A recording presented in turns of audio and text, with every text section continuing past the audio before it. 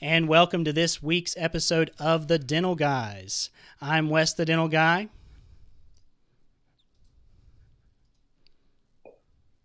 John the Dental Guy, and this has been a great week of podcasting, but it's really been a tough week in some ways too, because we have had so much that has been happening and trying to keep up with all of it. And then we've got our own practices that we're thinking about. What do we do?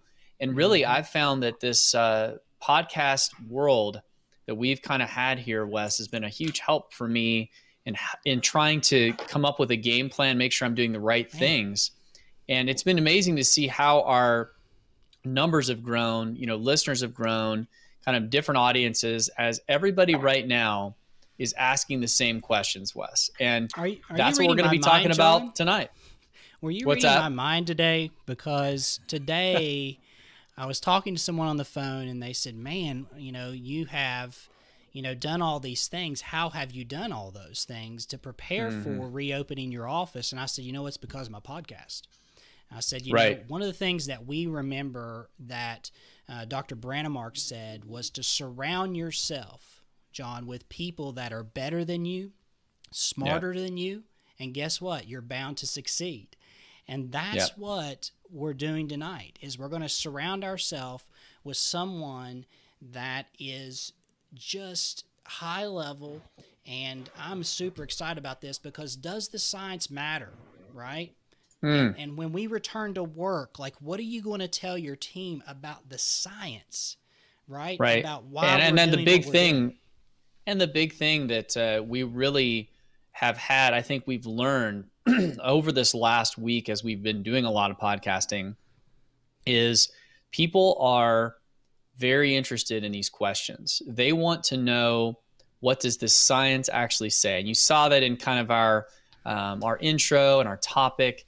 And we're bringing somebody to you guys tonight who is very well versed in that science of what should we be doing? What do we know? What don't we know? So welcome, Dr. Robert Lemke. We're so glad to have you with us tonight on the Dental Guys.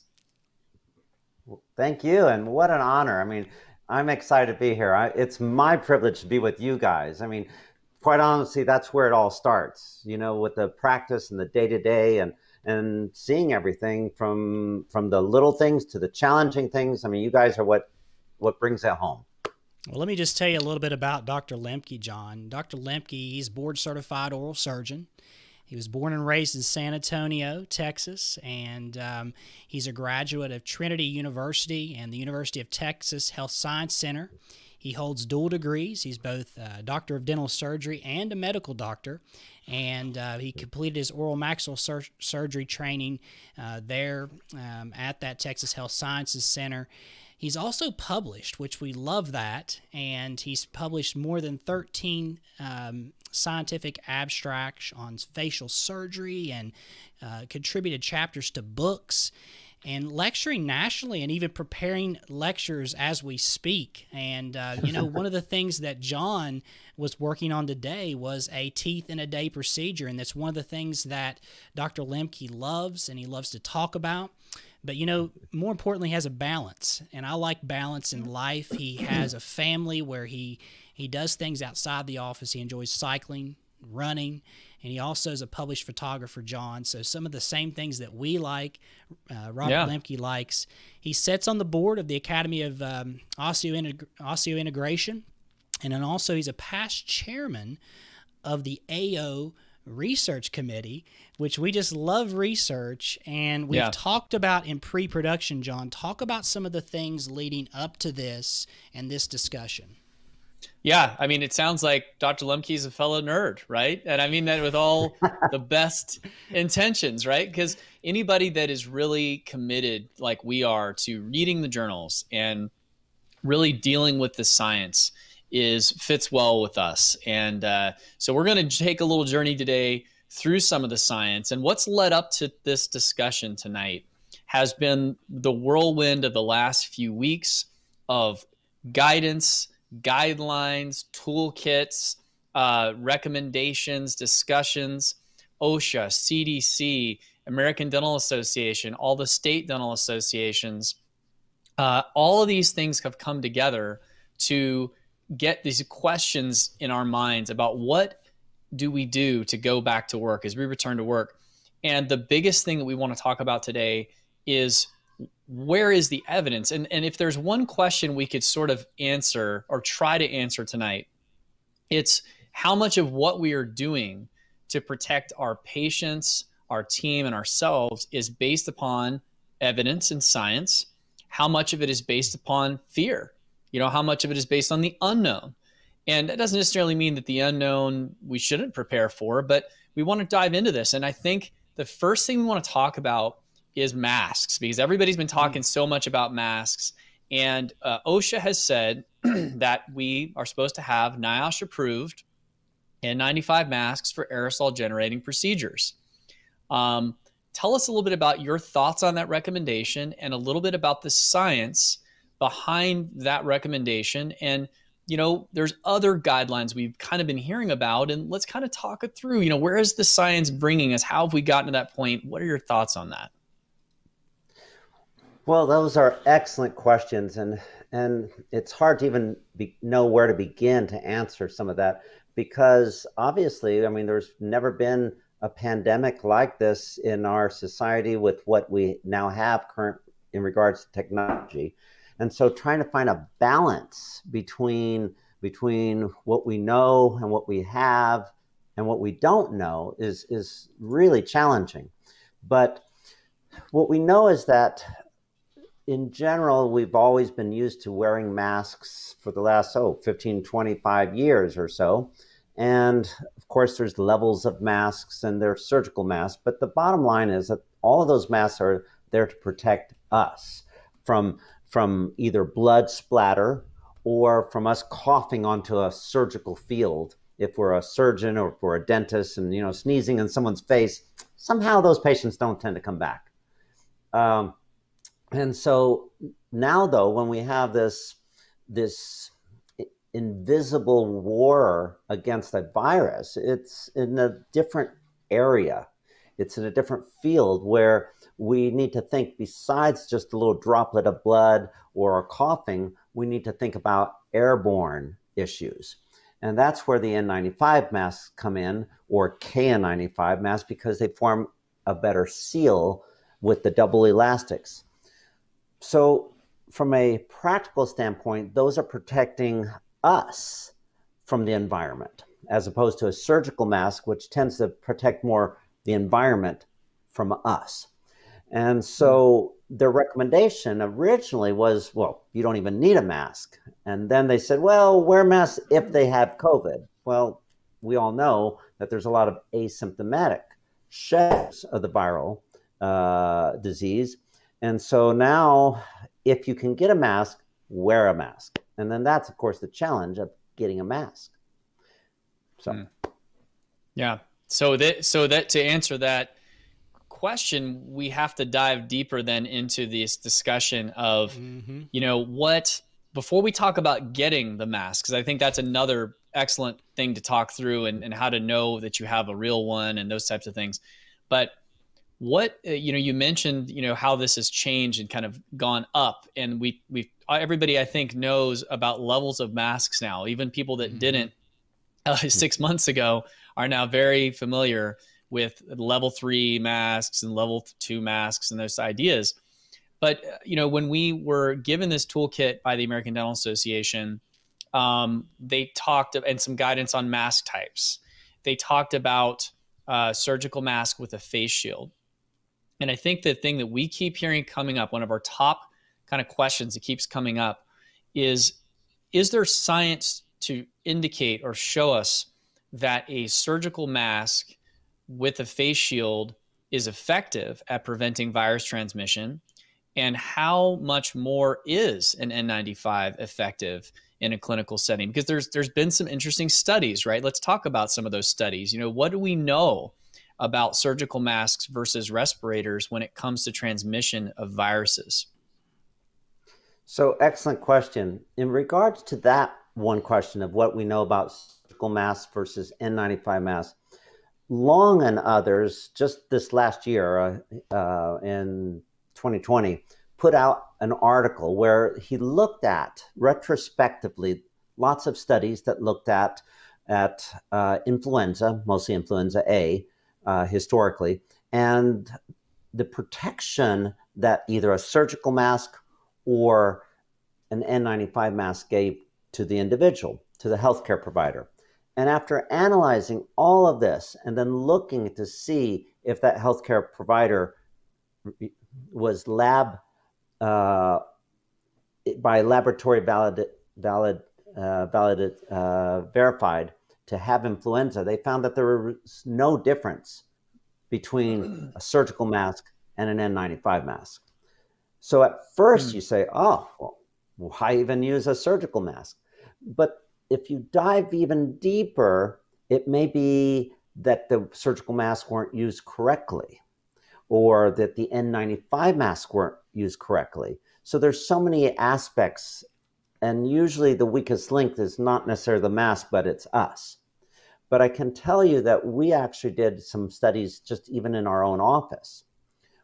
Looked at filtration of smoke through the mask. And when you wear a surgical mask, it just comes out completely in or out from the sides. And so from an airborne standpoint, that doesn't help. Now, studies regarding face shields show that for the most part, the splatter comes right down the center. And originally I would have thought, well, if you're right-handed and you're on the right side of the patient, you get more splatter on one side, but it wasn't. It wasn't affected by left or right-handedness. It was really down the center, down around the eyes, around the nose, and the mouth area. And so face masks were very important, but even in one study, they showed that there was some penetration underneath and behind the face shield. So wearing a face shield alone is not sufficient. Wearing a surgical mask that's open is not sufficient. And so the recommendation is wear an N95 mask that seals and a face shield that protects from the splatter. You know, and I think the interesting thing here, this is one of the reasons why that a respiratory protection program is necessary. And that's what OSHA requires for team members that are going to wear a respirator now have to go through a respiratory protection, which is a simple thing to do. But then what's a part of that now is what we call a fit test, right? And a fit test is an evaluation of the seal around your face. And for some individuals, you might have masks that don't fit correctly, that do have gaps. And then also, you actually don a hood with smells, like they crack smells, banana smells, and things like that. Yeah, smoke and things like that. Smoke and things like that, which is an indication of good fit. Once you've passed a fit test and even a medical exam to say that you can wear, right, a respirator, then now you know the brand, the size, the shape of that respirator that's appropriate for you. The issue then, I guess, is right now, if we have N95s and we're doing aerosol generating procedures, is that better than a level 3? What does the science say? Yeah, because the study you mentioned, they didn't find a difference in contracting influenza, right? With those two different types of, even though we know there is a better seal, and we know that there is, obviously on the bench top, if you will, a better performance of this respirator. It didn't seem to translate, at least in that study, into a protection difference. So does that mean that it's overkill? Not that, obviously the guidelines tell us we have to do it. And that's the end of it, really. But when we're talking about the science, do you feel like we're going to see that roll back because of this? Or obviously we need more studies. Are there studies out there that would say that an N95 is superior, not just on the benchtop, but actually in a clinical setting? Do we have those studies? There's not a lot of studies out, and thanks, John. That is an excellent question, because it gets at the heart of, is there a statistical difference if used, as Wes said, correctly? And I'm talking to a dentist in Dallas, and she was explaining that for a fit test, and it took multiple tries and resizing and getting a smaller size mask before they could find one that actually fit and it was not leaking. And she said, I can't remember if it was 3 or 5 different tries, or maybe it was even 7, but it was multiple tries. And she said, finally, when it did fit correctly, it was uncomfortable. We all go to the stores and we see people with their masks, below their nose, or I saw one with it on their nose, but their mouth was open. And someone said that they were at a store and someone pulled the mask down, sneezed, and then put it back. And someone said, "Why did you do that?" "Oh, I didn't want to get my mask dirty." Yeah.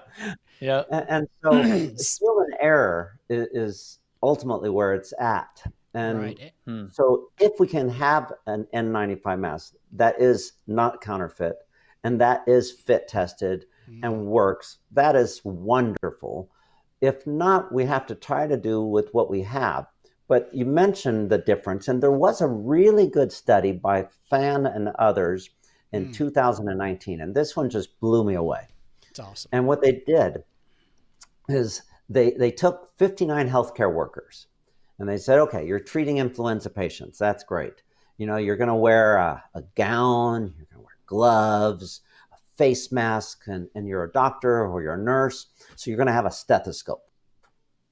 So go out and treat them. And at the end of the day, come on back. So they did.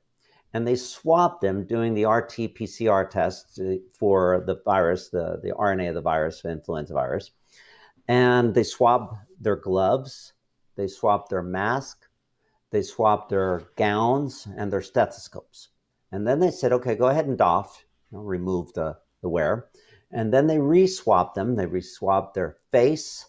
They swabbed their hands. They swabbed their scrubs. And amazing, there was statistically essentially no difference.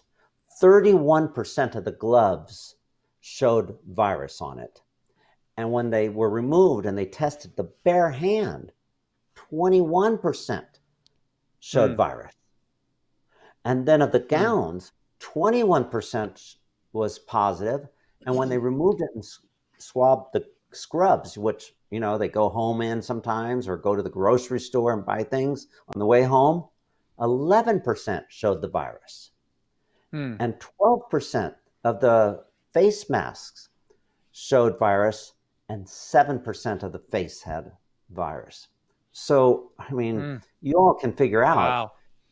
It's not that the face mask had a hole in it. What was going on? We all know. Right.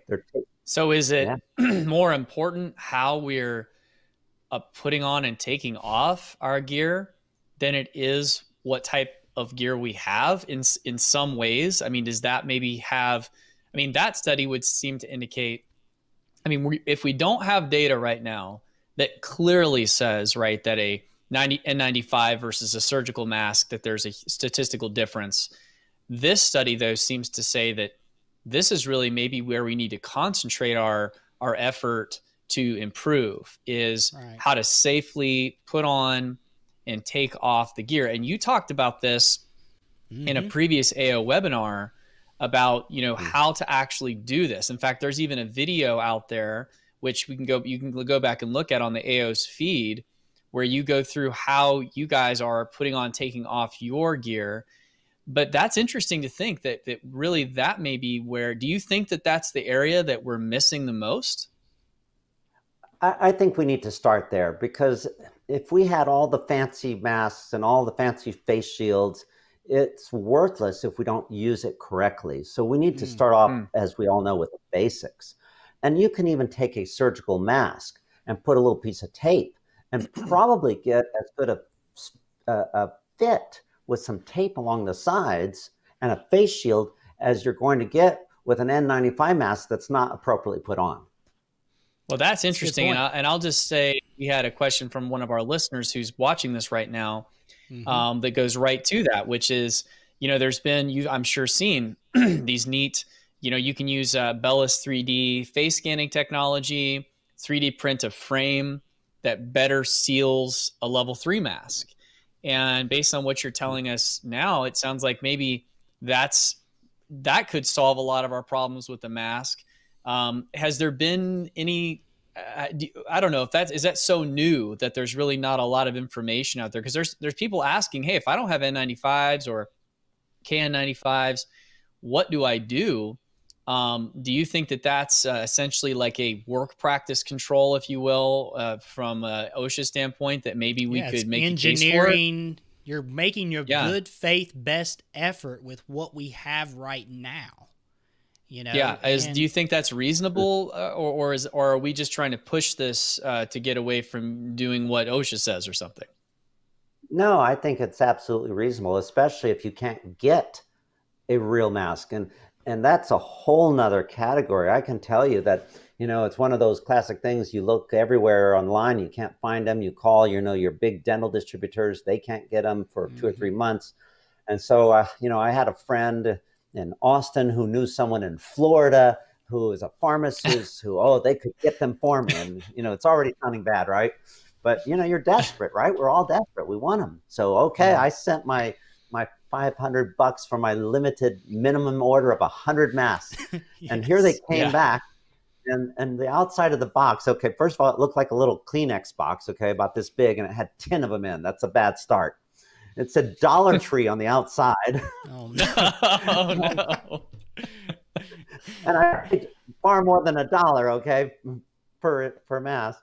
And then we put them on, and it only had the ear loops. And I just questioned it. So I was very critical, and I contacted the guy back, and I was kind of a little niffed.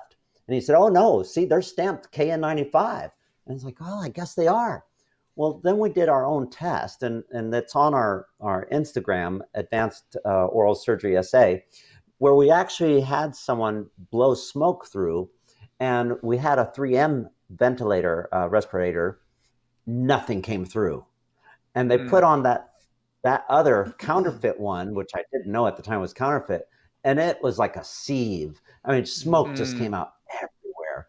And I had given them some of them to some of my referrals. And now I felt bad because here I'm trying to help them, and yet I think I put them at more risk by giving them a false sense of security. Yep. And so, like you say, having a good level 3 surgical mask when we did the test was far better, especially if you tape it, than this worthless counterfeit KN95 mask. We had a good conversation about just this last week, Dr. Lemke, and you talked a little bit about dentists and the fact that we are doing these donning and doffing procedures so many times during the day. And there's going to be a lot of innovation come out over the next even months to year regarding what we're talking about. It's probably going to change really medicine for the better. But you talked about how dentistry could be the leaders in this, right? And I think I'd like to hear your thoughts on that is, how do we lead, right? And one, I don't want us to, I want you to speak to that just a little bit, and then I might follow up with a little commentary. Well, I mean, in general, dentists tend to be leaders anyway in the community. We tend to be more vocal than medical doctors in general. But in this situation with COVID, we're kind of forced to be leaders. And we talked about, there's something that people can look up. It's by the Department of Labor.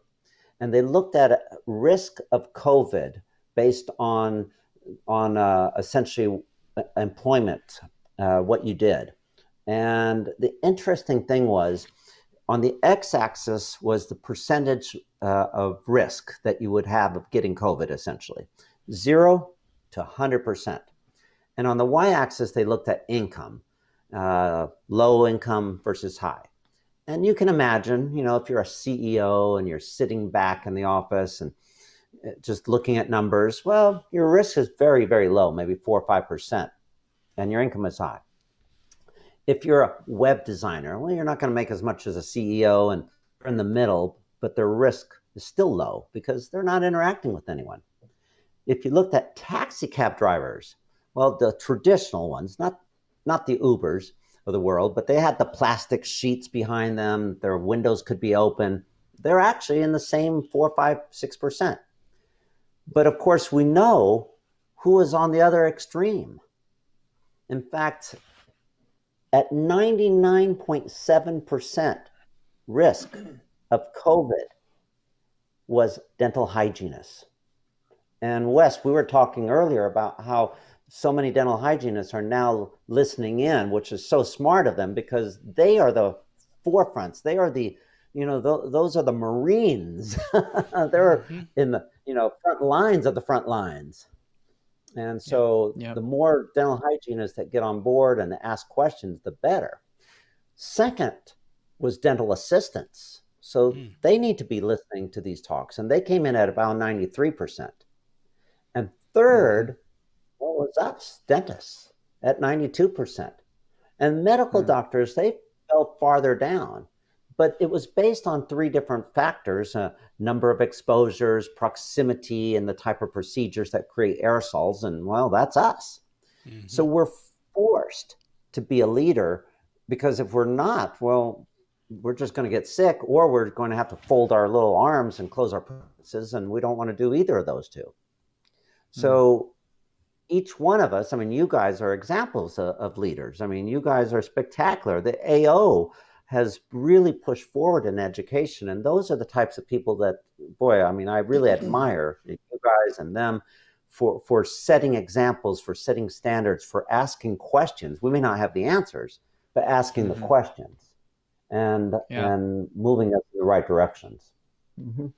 Do you think I totally agree. I think we have so much opportunity here to lead, and it's been hard to watch in some ways because I feel like there's been because of a lot of fear and because of conflicts of interest, because there are conflicts of interest. We know this that people have, in some ways, I think stress has brought out the worst in some, and I think that can lead to kind of separation in the community when really this is a chance for us to come together around the science and around the positive side of this of, hey, we have the ability here to innovate.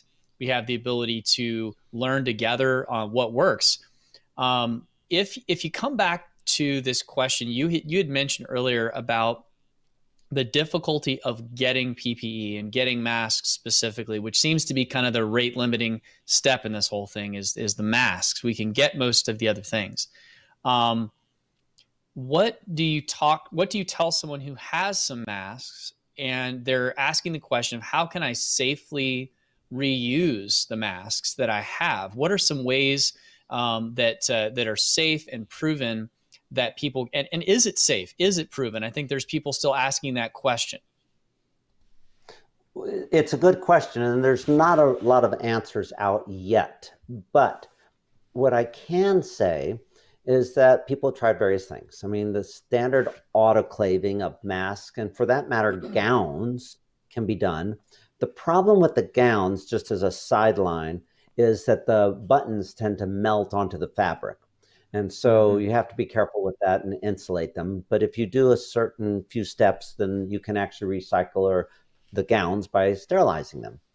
So that's one thing. For masks, what I've started doing, and I've been doing literally for since day one of this COVID, so about a month now, is we have a UV sterilization box that it looks like a bread box. And I literally call it, where's our bread box in our office?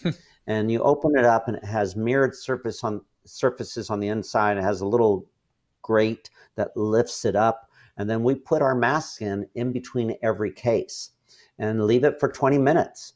And the UVC light, sterilizes it and kills bacteria, fungal aspects, fungi, and virucidal. And so that's one thing that we do. Another one that's a little off the cuff is microwaves. Now, the interesting thing about microwaves is way back when, you guys, I don't know, you guys are younger than I am. You probably remember the old VHS versus Beta. Oh yeah, it was a war. Okay. That was a big deal. It was a classic one. That's right. It was a war, Wes. So give us in a minute or 20 seconds about the war. And I'll use that as a springboard.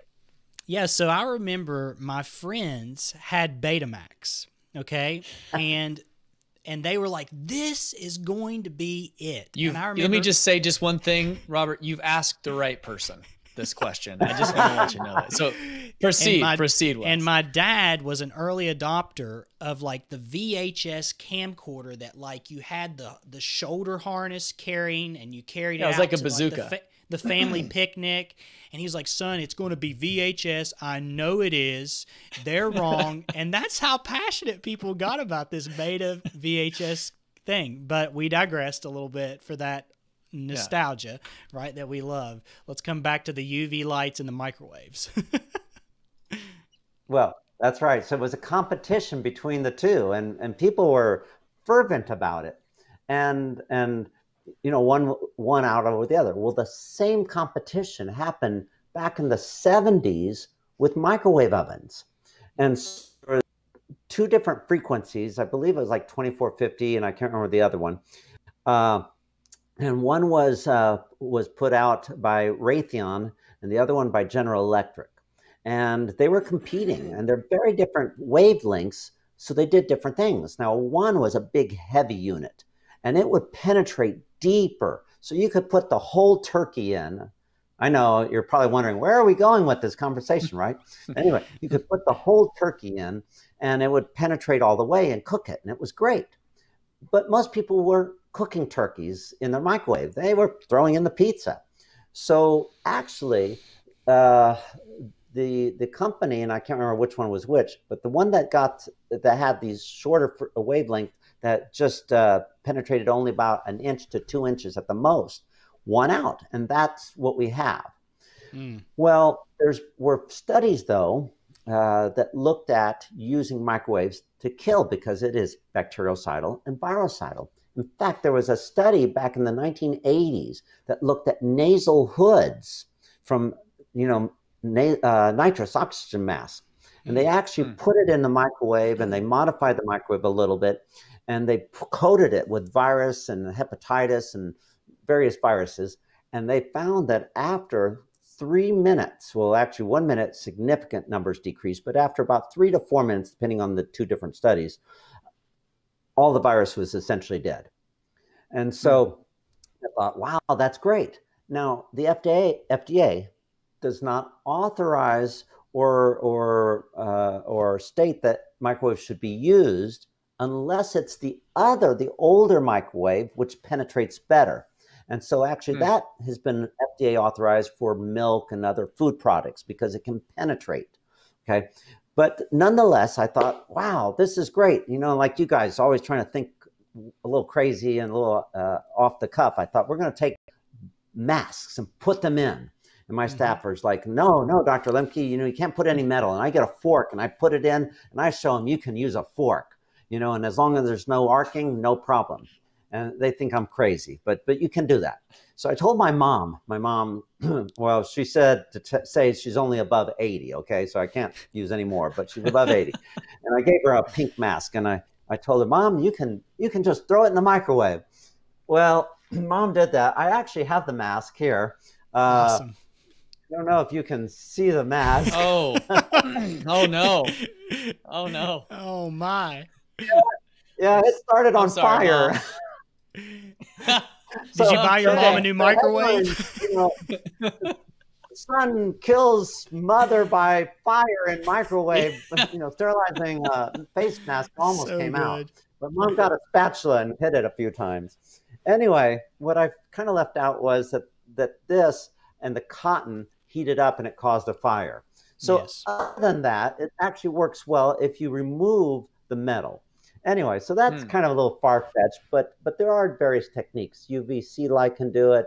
There's also different hydrogen peroxide gases that are being studied. The old classic ethylene dioxide gas can be used, and some hospitals have that. So all of those are techniques. I would not recommend. I don't want anyone's mother dying from fires in their kitchen. So don't recommend that. Now, if it's all cloth, it probably will work, but it didn't come from me. Okay. Right. Yeah. Yeah. And I know there's even been too the technique of just leaving the masks out after they've been used. So you can hang the mask or put it in a paper bag and leave it for 3 days. and the virus can only live for a certain amount of time. And so if you have enough, I guess you could, that's kind of what we've been doing with some of ours that are limited, is, putting them in a bag, and this is the Monday mask, and you don't touch that mask again until, next Monday. And I think there's hospitals that have been doing that as well. Obviously not nearly as good. We've got a UV light box coming. I'm interested to see, how quick that, let me ask you about that. How quick is that? Do you know how long is that cycle? 20 minutes. And the studies confirm that. So 20 minutes in that light box with the UV is adequate for virucidal effects. We've taken that a step further. We ended up getting the UV light, just the light, and it's about, I think, 60 watts. And I thought, 60 watts is nothing. But oh my gosh, I mean, it almost blinds you. And we actually, between each patient, that's one of the things we do. And we can talk about that later, the different steps. But we actually put that light in every room so that we don't have to wait 3 to 4 hours. We have a 30-minute cycle of turning over rooms. And actually, the studies show really 20 minutes is all that's necessary, but we do an extra 50% just to be on the safe side. Interesting. That's interesting. So technique. And that's that. Let's talk about some of the other things you're doing in your practice. I'm interested to hear, just some of the things that you've implemented, some of which might be things we all already kind of know about, but if there are other things that are maybe things that you've either discovered or you've kind of put in place as kind of a, an extra precaution, walk us through a little bit of that. Sure. So we divided it into 4 sections. Okay. The first is the pre-patient. The second is just immediately prior to surgery. The third is actually surgical aspects. And the fourth is actually after surgery, which is also important and we tend to forget about in general. So pre-surgical, we try to decrease our exposure with patients. So where possible, we're doing teledentistry. Now, I'll be honest, in the state of Texas, the Texas State Board of Dental Examiners clearly states teledentistry is not allowed. So we're just doing screenings, okay? And it gives me an opportunity to spend time with a patient. I mean, we all enter dentistry because we enjoy being with people.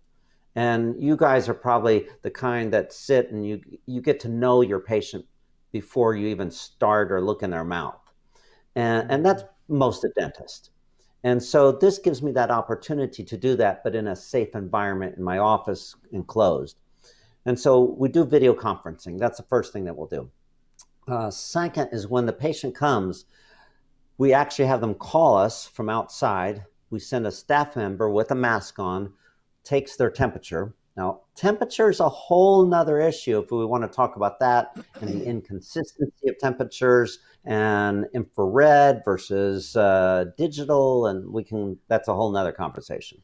But we take their temperature. Okay. And then we only allow that patient to come in.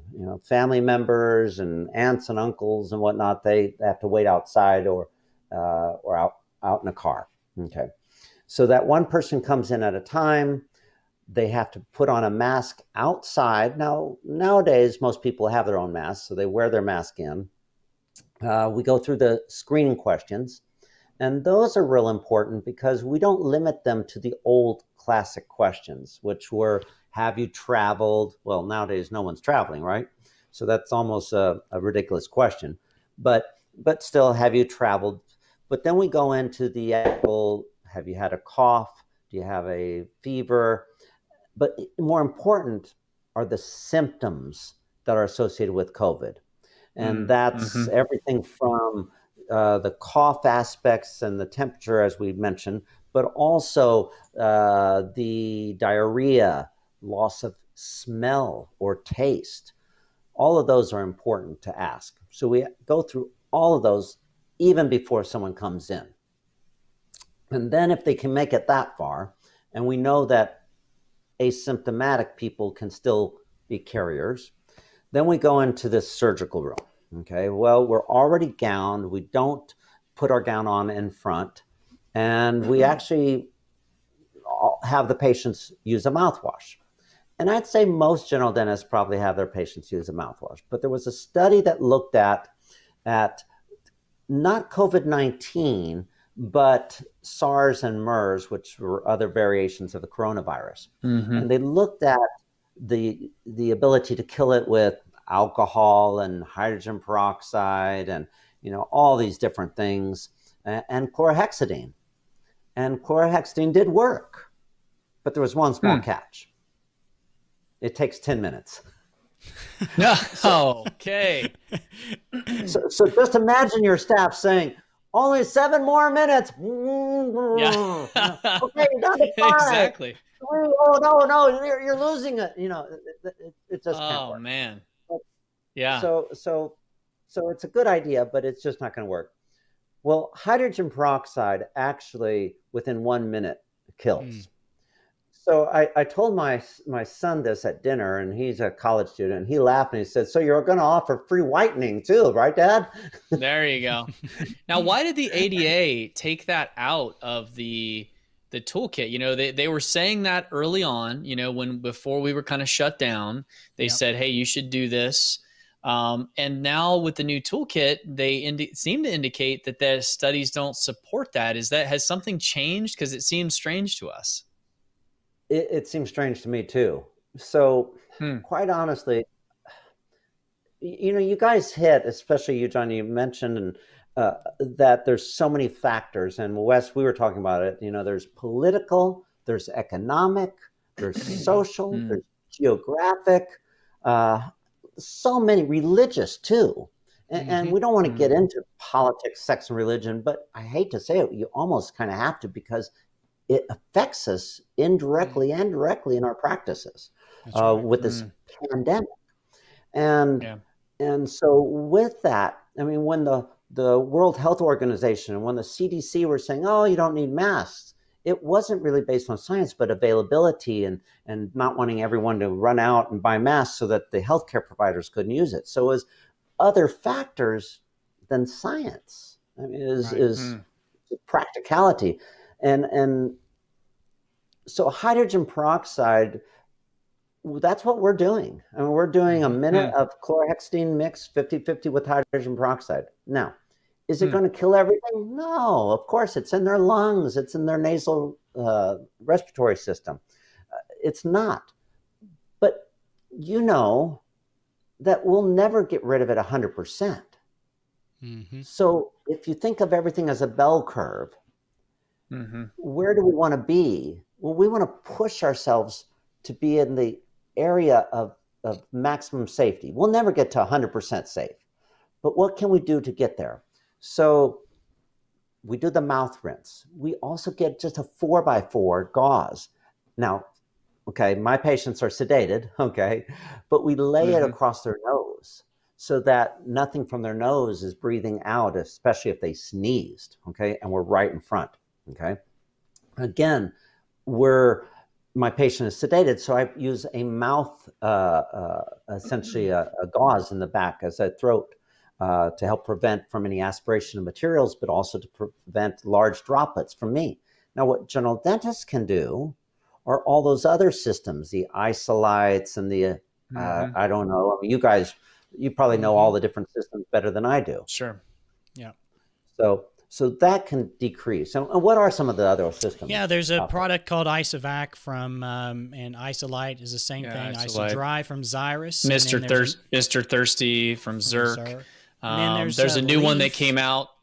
Yeah, there's a new one that came out that's called Relief, which is for people that can't tolerate something that goes all the way across the back of the mouth. Of course, for the non-sedated patients, it sits in the cheek, in the vestibule, and it's connected to high volume suction. There were a couple of those that were out before that were saliva ejector compatible.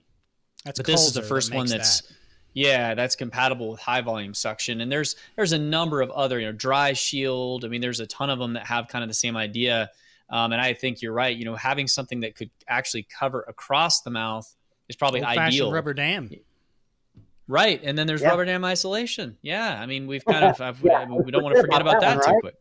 Yeah, that's exactly right. Exactly. So you've got the patient now, here's the thing what you've done. right, is again, this bell curve you talk about. I think we forget about this all so often, is that you are now, with all the questioning, with the temperature taking, with the procedure of, walking the patient back, having them rinse and wash their hands or use some type of alcohol-based hand sanitizer, and then you get them in the operatory and you are rinsing with a hydrogen peroxide-based solution, and you're setting them in the chair. You're not touching the patient's hands. You're not doing anything other than just getting the patient back, and you've screened them to this point. You've taken all those precautions. You talk about shifting a bell curve.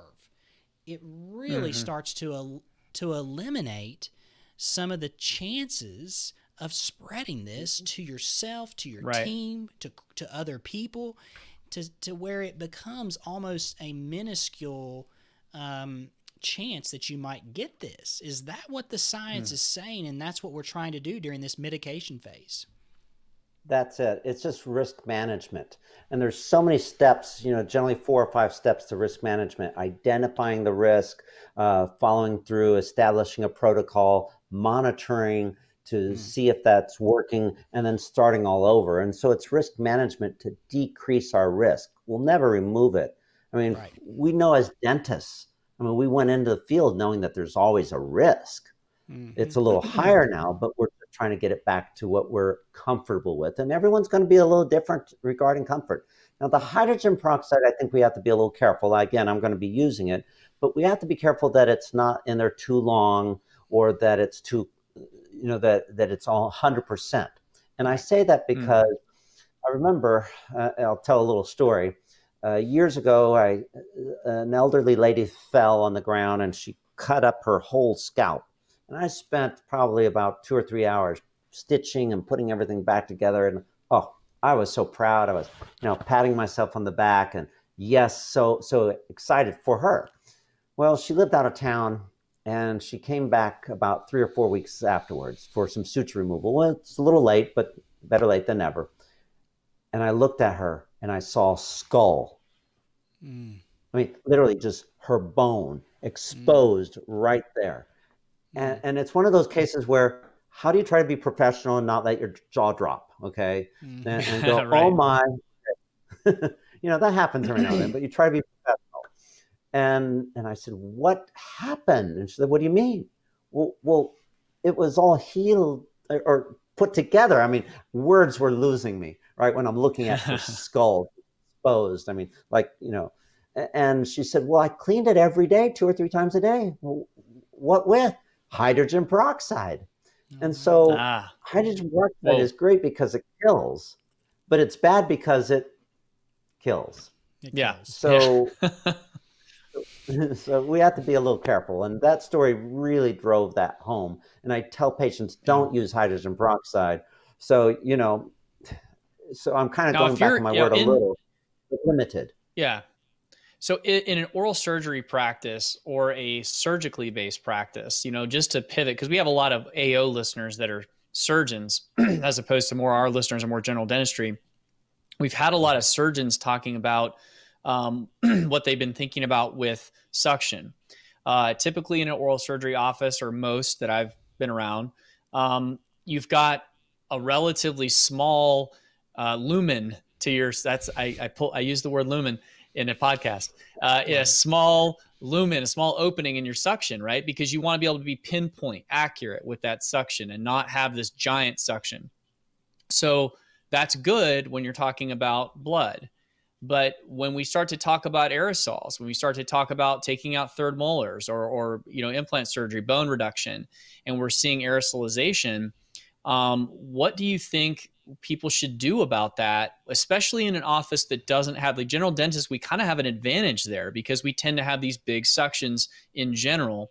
So what do you tell a surgeon about that? What do you think they should look at as far as some of the technology that's out there to help to reduce the aerosols that are in the operatory?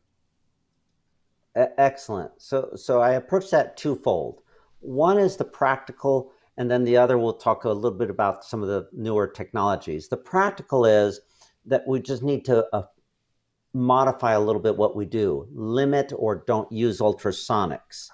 Where obviously a good mask with a good a shield or fit on it, and then wear a shield. Now, for people who have not worn shields, I'll be honest, and I traditionally have not worn a shield. I've worn glasses with little, just glasses. And it's very difficult to listen to someone when you have a shield on and they have a shield and you're talking and it's reverberating back and forth in your shield and it bounces to the back eventually and then it comes back and then they can't hear you because they've got a shield that goes maybe partially over their ears and it sounds like we're underwater.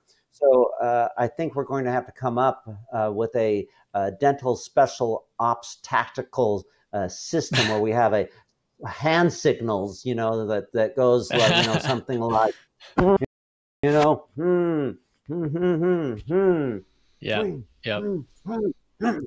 Perfect. Kind of like, special ops. Now I say that kiddingly, but seriously, it's difficult to wear all this and practice. So it's a balance. But wearing a face shield, wearing the mask, limiting what fluids, irrigations, maybe modifying the lumen, maybe going back to a little bit larger lumen size may be important. And then also afterwards, making sure that we scrub the rooms, we either use UV light, and some of the newer technologies that are really being advertised now and may or may not work is hydrogen peroxide vapors that lay out and they go into the room. UV light can be used in a ventilation system. There's one, for example, Vita Shield, and it's kind of an interesting concept. What they do is they take the panels in the those drop-down ceilings, and they literally just took a fluorescent bulb and they put a fan on either side. On one side, the fan pulls light through. They have a UV light, and then it comes back and it comes out the other side, and so it circulates the air. Now, are there a lot of studies? Not a lot, but there are one or two, and I'm impressed that they actually have one or two because I've looked at other systems, including some of these hydrogen peroxide systems, and I cannot find many studies. And one company said, oh, yes, we have a study, and they showed me the study, and at the bottom it said, for internal use only, and it went on with a few other disclaimers, and it's like, okay, well, I'm not sure I buy that. And again, we all want to practice based on evidence. We don't want to just waste our money because these systems are not cheap. They can add up. Exactly. But yeah, wearing the shield, wearing the mask, scrubbing down the room, using a UV light if possible. And, we're having to start to look at other systems and other concepts too. There's been this back and forth about what we do and who really tells us what to do. And in dentistry, we have lamented a little bit, John and I, that we as dentists haven't done a better job at setting a standard for ourselves. And I'm not looking for someone to walk in my office. I'm not asking for someone to walk in my office and tell me what to do. I'm not asking for that. But one, I think we need to be leaders, press for research into these areas so that we know what's necessary, right? Necessary to mitigate our risk and help our patients achieve the best that's possible in our office. And that's why we like the AO, but John, where and where do we get our information, right? Yeah. Because we've had this discussion over the last couple weeks about who writes and who controls what you do. And I know you've had some interesting things that have happened, Robert Lemke, in Texas as we have in Tennessee. John, you want to speak to that a little bit? Yeah, as a perfect, I think, segue, as you said, you're looking at the bottom of the advertisement and it says for internal use only, and that's why we love, working with organizations like AO, and obviously this is the AO podcast, but we're members of the AO long before we were partners with the AO. And, the whole idea of organizations that are evidence-based, because it's not good enough to say internal study, on file, data on file or something like that. We need to demand as practitioners, as doctors, as hygienists. I mean, as everyone in this field, a high standard of evidence, and that's what AO is all about. And I think that Texas has been interesting because we watched how things evolved in Texas, because Tennessee was kind of right behind Texas, and we were looking at Texas, and some interesting things happened where recommendations changed or requirements changed almost on an hourly basis there for a couple of days, right? I mean, it was the Wild West of Texas there for a minute. And I mean, what's happening with this, and how does this bring us back as we kind of conclude tonight? How does this bring us back to where do we go for the evidence? Kind of talk about, maybe as we close, what happened in Texas. What do you think is going on as we're juggling all this information? And then, kind of tell people, where do you feel like they should be going to look for the best evidence, the best science? How can they plug into that? Mm-hmm. Well, this is, yes, such an important part of having good leaders. And that has to happen on so many levels. And some of it may even step on people's toes because politics is involved. And unfortunately, though, it's a lot of the politicians that make rules that govern how we practice. Okay, I'd like to think otherwise, but that's not necessarily the case. So in Texas, if we look at everything, really the only person that can take away someone's license is your state board. Mm-hmm. The ADA is a wonderful organization, but they don't have any weight. They don't have a hammer to enact laws other than representing us. Now, I think as dentists, we've really fallen into a bad trap. And part of it is, and I don't want to say corporate dentistry, but what happens is a lot of dentists coming out of dental school have joined corporate dentistry, and that's fine. But there's no time or incentive for them to join organizations like the ADA or their state organization. And why? Well, because it takes away from production, obviously. And so in many cases, not all cases, but in many cases, it's all about the bottom line, the numbers, the economics. And so the voice of all these new dentists that are coming out is not being heard. And so they can't have a voice on a political level, a federal level, or even a state level. So that's sad. And I think you guys are hit the nail on the head. I mean, people just need to get more active in their states and their state agencies and their state organizations and the ADA and then the Academy of Osseointegration. I mean, I've fallen in love with how it's run, the people behind it, because it's evidence-based, and it's not about, well, in my hands, or, let me show you a case that looked good. And that's really so important, because that allows us to practice our best. And that's what we want to do at the end of the day. We want to be our best. So in Texas, I was giving a talk to another city, and it was really funny because in Texas, the governor, who does have the ability to create executive orders. Okay.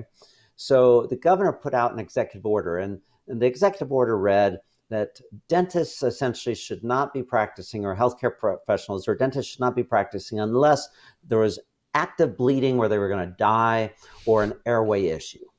And okay, right. Well, that limits it a lot. It's pretty strong.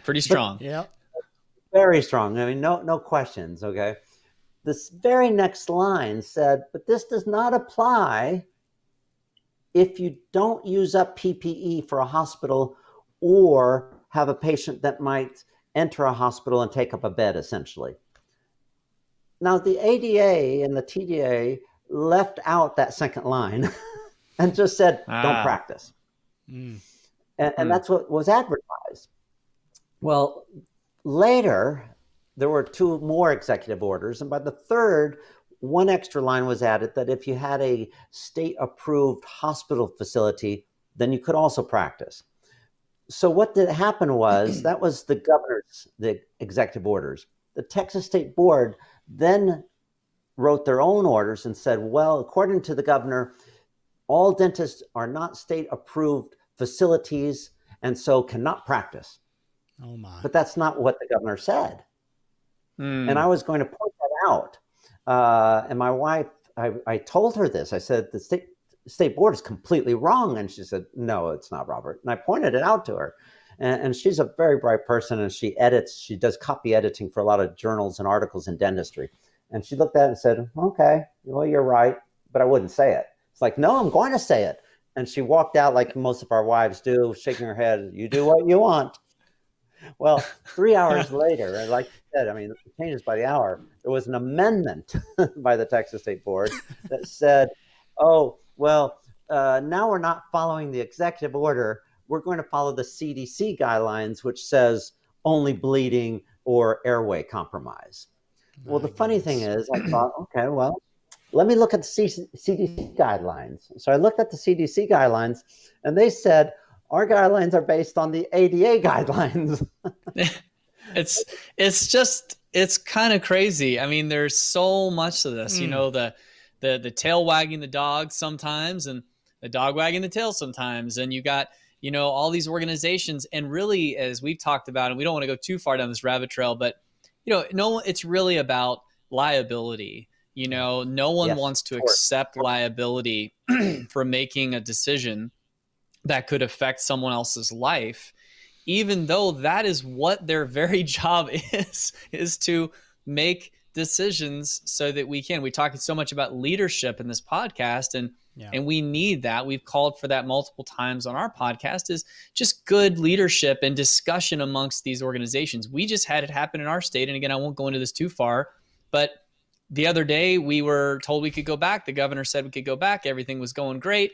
We went back. The day we went back, midday, Tennessee OSHA drops this bomb on us saying postpone elective procedures. Within hours after that, TDA, Tennessee Dental Association, sends an email out saying, basically, just kidding. You know, the Tennessee OSHA released the wrong guidelines. They're actually revising that, and that will be re-released to follow the governor's order. So, you know, I mean, in a matter of hours, you can go from things are going to be great to things we're never going to go back to we're back. And I think that this just goes back to, again, all that we've been talking about this evening. Best practices, we have John. to first look at the evidence and develop best practices. That doesn't mean, as Robert, you said, we can reduce everything to zero, but it means that we have to use evidence-based, common sense and evidence-based practices. And we need to seek out the groups that are.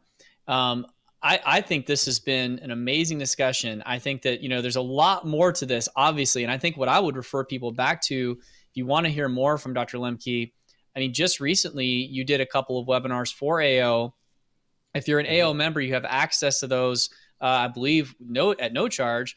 If you're not an AO member, go check that out and see if you can get connected to those, because this goes even much deeper into the virus itself. You talked about, you know, telling us more about the virus, some of the epidemiology, and then the pathogenesis of the disease. Very good stuff. And then a lot on PPE.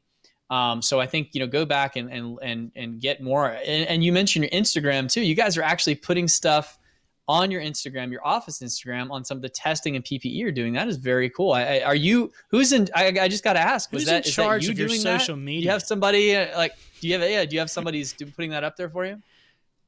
I have 2 staff members who do that, and, you know, they love doing it and they're good at it. And so I give them a few ideas. I'll say, hey, why don't we do one on this? And they've run with it. So, you know, you mentioned earlier, surround yourself with great people. And we are only as good as our staff. I mean, we all know that. I mean, sure. Patients will come back to us. We'd like to think it's because of us, but we know the truth is that it's a team. And without having the team and having good support from our taking care of our administrative and our assistants and our nurses in our offices, and if we don't take care of them, they can't take care of us. That's right. And together, that's where it really works. And you and guys, if I mean, feel, and if they feel like all the things you're doing in your office, I mean, isn't it amazing the response that you get from your team? You know, my team, even though some of them were a little nervous, when you engage together and you discuss what's going on and you dive into the evidence together and you show them what you're doing. I mean, frankly, we're spending a lot of money. We're spending a lot of time. And I'm not, I mean, some of that's very stressful, but on the other hand, if you share that with them and you go through with them what you're doing and you kind of show, hey, we are trying to develop best practices together as a team, man, they have just, I mean, I'm humbled by the things that my team has said to me about this, because obviously not everybody is, some people have the approach of just do the minimum. And, you know, I think that in the long run, the reason why some of our practices may come out of this stronger is because we're able to, you know, show our team, lead our team through this, hopefully showing that we care about the best things we got. And obviously you're doing that. Wes, go ahead and close this out, man. This has been an amazing discussion. Yeah, you know, I really have enjoyed getting to know Robert Lemke, and over the past week, we've spoken several times on the phone. And John, I can tell you enjoyed it tonight. I kind of let you roll a little bit because Robert and I rolled for probably 30 or 40 minutes the other day, and it was a great conversation. And I tell you what, I'd like for Robert to tell us a little bit about what he's up to now and what's his next big thing with the Academy. Plug some of your stuff because we want to know what you're doing next. And I'm just going to go ahead and say it right now, John. We want to have Robert back on our show, and I want to talk some stuff, right? And we'll kind of in the post show here. We're going to geek out. We're going to geek out just a little bit on another show, but in the post show, let's talk about our next time that we can get on. Robert, where can people find you? How can they reach out to you? And what's your next big thing with the Academy of Osseointegration? Well, they can reach out to me through the Academy of Osseointegration. They just contact them and they can contact me. Of course, obviously, they're always welcome to email me directly, and we can give them that email on your websites or on your, later we can include that so that they can look that up. You know, the latest thing, and we were chatting about this, Wes, just earlier, is that the Academy is just a wonderful group. And John, you mentioned, and you both mentioned that surround yourself again with great people. When I was honored to be on the board, I sat down and with some new people, and everyone goes around the room and introduces themselves. And, you know, there's a dean of the dental school, and there's, you know, the chairman of the program in Harvard and UCLA and Penn, and they just go around the room and it's like, wow, oh my gosh, wow. And then they get to me and it's like, oh, I'm an oral surgeon, you know. So I'm just humbled to be around them. But I think that's what's inspiring to me, is that being a part of this association, every day you can just literally contact them and they are happy to spend time with you to help you out. I mean, their heart, their soul is all into taking care of the members. You know, we were going to have a meeting in Seattle and we had to cancel. We were one of the first large company or corporate organizations in the United States to cancel. But we did that because they wanted to take care of the members. Now, in the future, we're looking at more of online blogging where people will be able to interact with each other. And that's actually what I'm now been tasked to put together. So I was working on a little of that last night with our president, Dr. Clark Stanford, and be working with some more. And I'm looking forward to doing that and bringing in new students. We have scholarships for students for the next year's meeting. Hopefully we'll all get to go, where we have travel grants that help support the students. And that's where it's exciting to hear these people. And they're students. They're also people who are older who just came up with a research project and are presenting it. And that's what's so fun, because it makes me think outside the box. And that's where the honor is to be with all of them. Awesome. Well, thank you. I think this has been fantastic. Yeah, it has. It's been great to talk through this. Well, listen, if you're listening to this and this is your first time hearing the Dental Guys, first of all, we want to thank you so much for listening to this live stream podcast.